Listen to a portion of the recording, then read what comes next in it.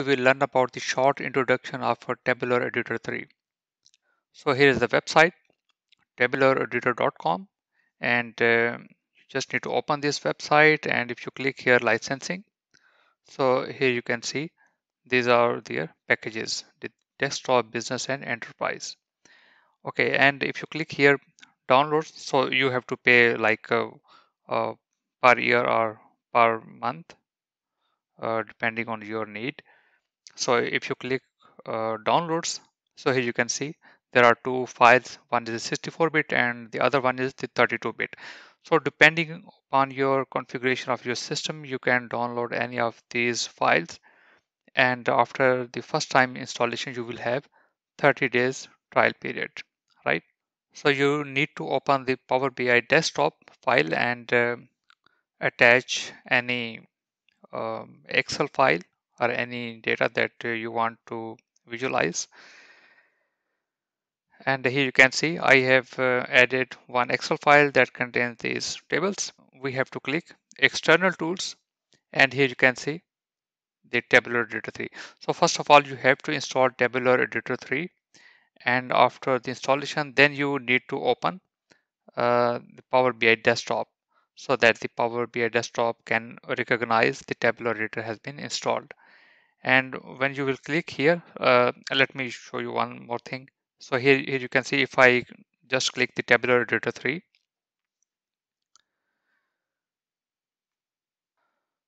so you will see here, so no data source is available. So you just need to cancel it, close it, and then we need to open the Tabular Editor from the Power BI external tools. So click here. So now the Tabular Editor 3 will use the same data source as we have been utilizing with the Power BI desktop. So here you can see these are the same tables as available here. The calendar, customer, team product category, and so on. And then we have some local date tables. Okay. Um, so here you can see that there are different panes here. Like first one is the Tom Explorer that contains all the underlying objects, the data source, perspective, relationship roles, and so on. And here is the expression editor where we have to write our Dux expressions.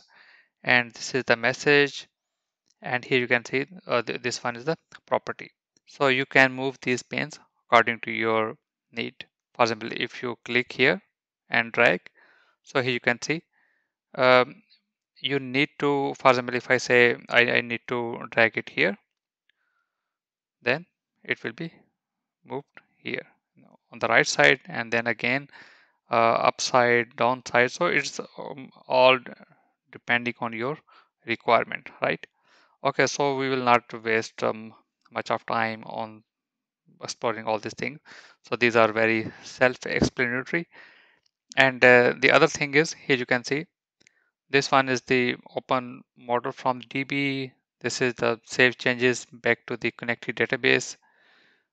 Save all and revert. Okay, so here you can see the first one like so if you click here a new diagram,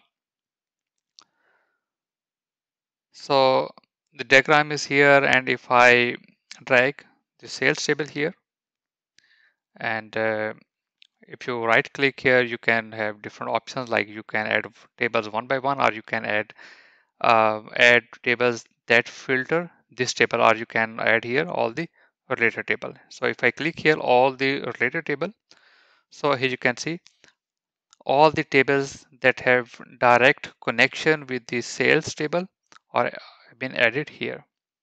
So what about the other tables that have indirect relationship? So we just need to click here, and then we need to click add tables that filter this table. So if I click this one, so here you can see the territory is connected with the customer and the customer is connected with the sales.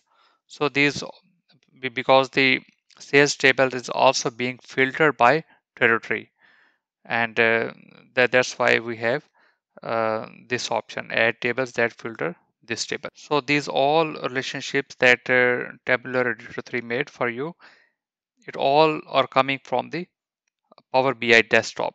From here, from this diagram, we are getting all the relationships, right?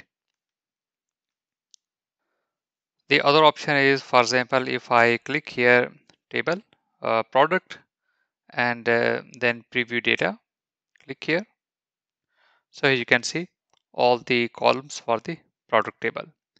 And in the same way, for example, if I want to write some DAX expression here, normally what we have to do here in the Power BI desktop, we just need to, for example, uh, home, and I just need to select one table here and new measure. All right. So here you can see this space is very limited. I need to expand manually. But in the Tabular Editor 3, I can write these queries side by side. For example, if I drag products and I can put it, for example, here, and I can take the expression editor. So here you can see I have a better idea that which column should I take from the product table. And in the same way, for example, if I take sale preview, this one, and again I need to take sale to here, this one. So here you can see these are all the columns from the sale table. So it is very handy to write DAX expressions in Tabular Editor 3 side by side. So that's all about the introduction of the Tabular Editor 3. So if you have any question, please write in the comment section. Thank you.